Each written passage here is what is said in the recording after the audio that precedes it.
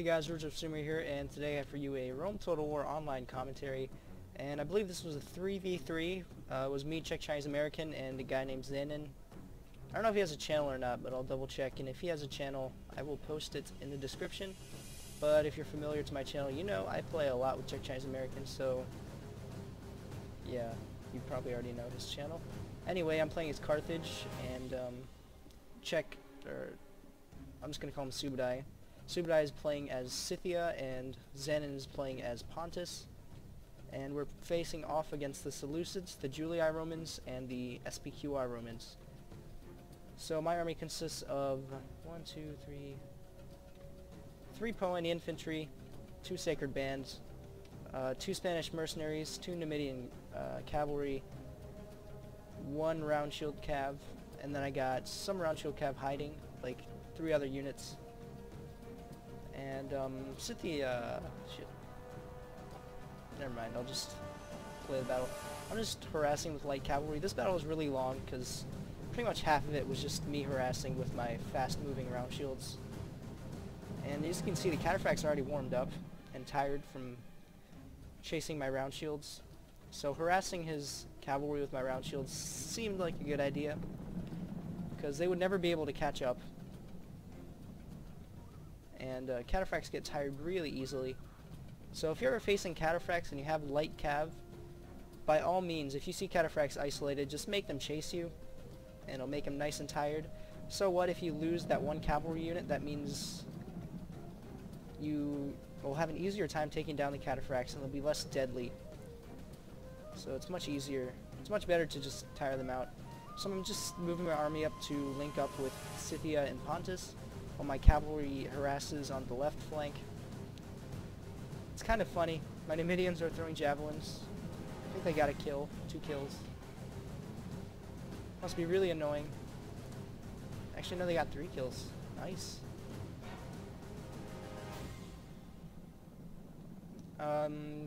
Looks like over here, he's sending up some companions. And Rome is sending up some Praetorian cav. And I thought it was hilarious how, like, we got this much of a response just from moving a ton of round shields. And as you can see, they're chasing all the way over here. This 1 round shield unit. Same with the Praetorians, they're chasing as well. But they will never catch up. Unless they did catch up. No, they didn't. And Scythia and Pontus are moving up their cavalry as well, so it's basically a ton of light cav versus a ton of heavy, powerful cav.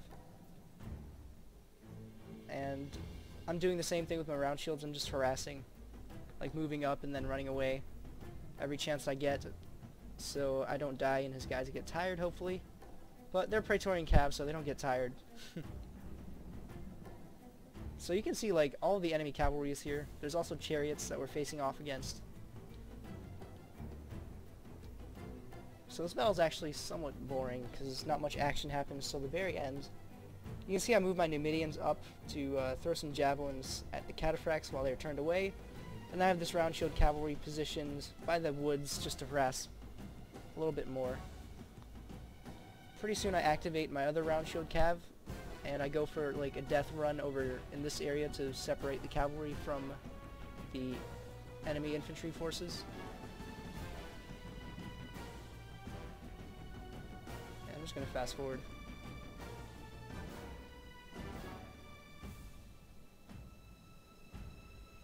So now Scythia is moving up a little bit, and I believe the main engagement is about to happen. Sorry, I'm just putting this on fast forward because I don't remember this battle being very, action-packed, at least on my end. Let's check out what's going on with Scythia. If there is some stuff going on, I'll slow down.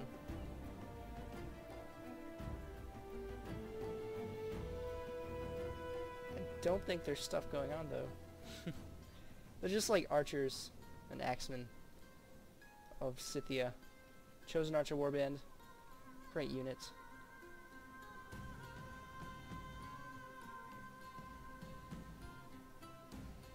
La la la la la. Boring, boring, boring.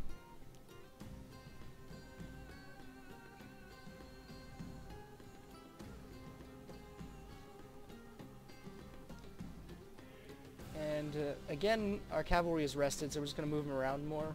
Let's see what's going on with this Numidian cav. I'm just running up to the forest. There's enemy hidden cavalry in this forest. So just trying to get them out and isolate them.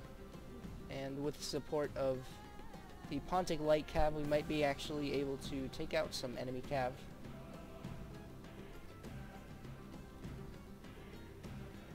But that does not happen.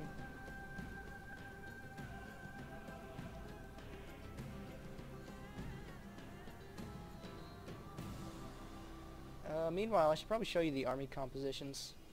Well, our cav is just being annoying. So I told you my army composition, pretty generic. And the Scythian army composition consists of 5 axemen, 2 chosen archer warbands, some headhunting maidens, they want the Roman D, Scythian nobles, and Pontus consists of Cappadocian cav. His general is apparently in this unit. Let's try finding him. Where is the general? The Grand Cappadocian general. There he is. He's actually armored. Good job for him. And his phalanx consists of phalanx pikemen. Phalanx, whatever you like to call it. And then bronze shields in the honorable position on the right. He has some archers as well. And it looks like now I'm finally moving my round shields out. Yeah, they're out of the woods. So I have these 2 units run up over here.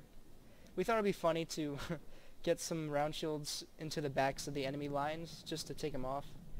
Maybe force them to engage, make some mistakes while we engage from the front. And I'll show you. Pretty soon the enemy starts to charge us, or charge my round shields, cavalry.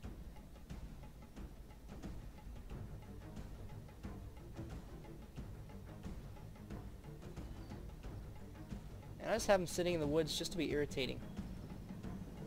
Now this is a tactic that I want to like mess around with more.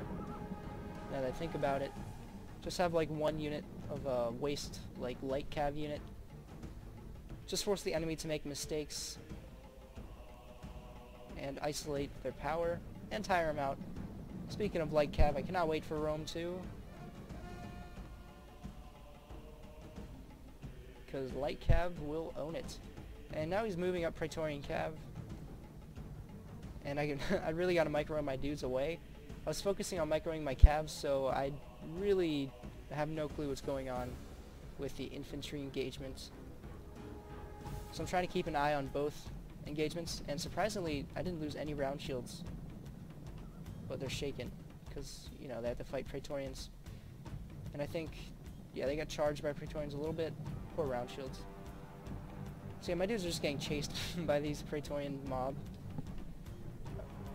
Excuse me. So Lucia is also moving up their cavalry contingents. My voice is probably a bit retarded because, I don't know, I need some water or something. It doesn't look like there's any infantry action going on. I'm going to triple the game speed. And it looks like I'm sending my round shields to the backs of the enemy line. It got caught a little bit, so there's only 14 men left. And never mind, it is routing. I think I was trying to go for a charge on these archers right here. That would have just been like the highlight of my life.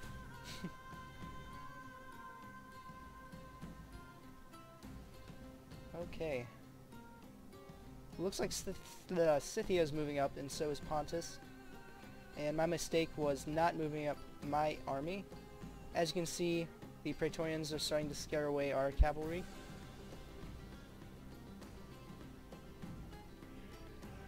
And the main engagement is starting to happen.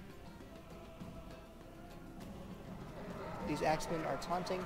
I'm guessing doing their berserk thing or whatever. And the Forester warbands are shooting. And it turns out I do have a round shield cav. I got chased the entire way here.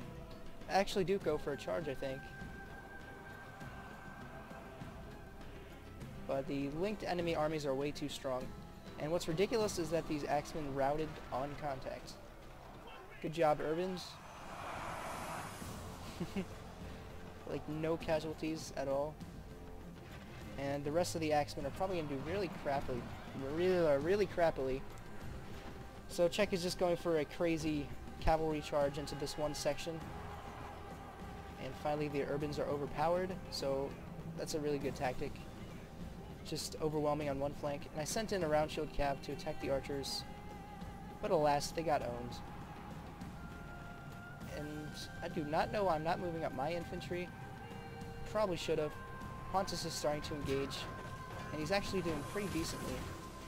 He has 2 phalanx pikemen per urban, and now he's charging into the flanks.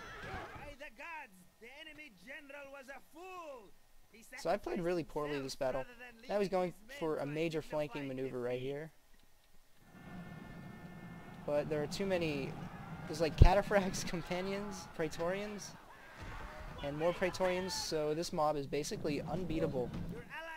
Unless you had like a gazillion Spartans just killing them, but yeah, this gigantic cavalry mob of 3 combined opponents, do not want to mess with it. And pretty much routed all of Czech's army. Meanwhile, I'm moving up my army.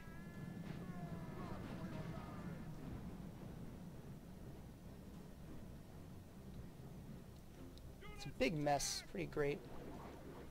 And my Spanish mercenaries are throwing missiles, I don't know at what. I'm not sure what they're throwing missiles at. Whatever. Got my Numidians, and I'm trying to chase down the cataphracts and shoot them as best as I can. But yeah, at this point in the battle, it's pretty much ended. Because now there's an imbalance. And you guys probably want to see close-ups, I'm sorry.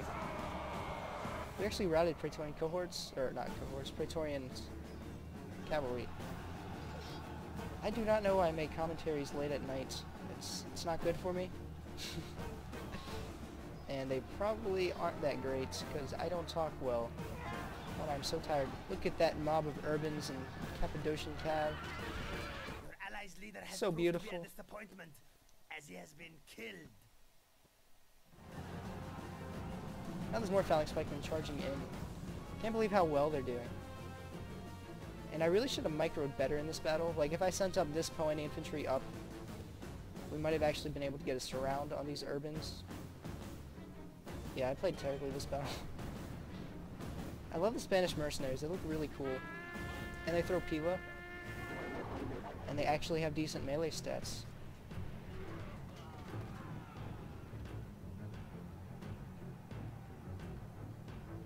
So there's like a mob of Seleucid cataphracts. I think he just brought a crap ton of cataphracts inside the chariots. Had like 2 units of Silver Shield legionaries. Got my Poeni infantry charging up. So actually the battle's up for grabs at this point, but I was microwaving really badly, as you can see. I don't know what the hell I was doing. Like, I had Sacred Band, I could have used them. But I did not, sadly. Check out this unit. It's a crazy fight. All the cataphracts charging in. Rather than glory. They are running away. Will they catch my pikes? Oh, they got my pikes. And my guys are frightened. And now they're getting raped. That's hilarious.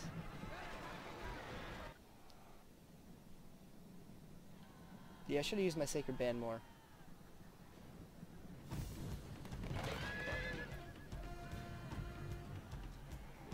Now they're just getting Pila to the face. It's so fun.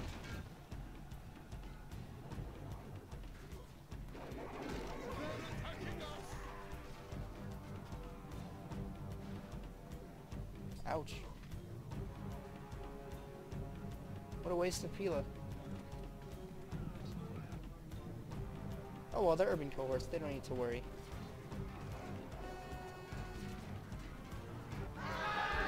Enemy general has been killed. Now we will see the measure of his soldiers' courage. Dang, my Sacred Bands were OP in this battle. So my mistakes were not engaging my Sacred Bands earlier at critical moments, like when the Urbans could have been easily surrounded. I don't know what the hell I was doing. And my opponent, they're pussies. They route easily. So I'm going to fast forward.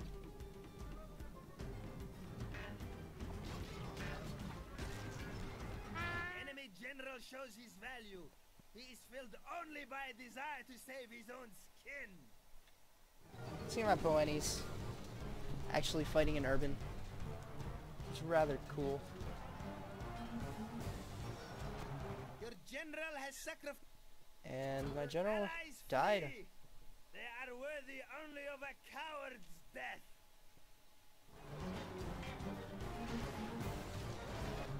So yeah, there's lots of archers, and I think that pretty much changed the tide of the battle.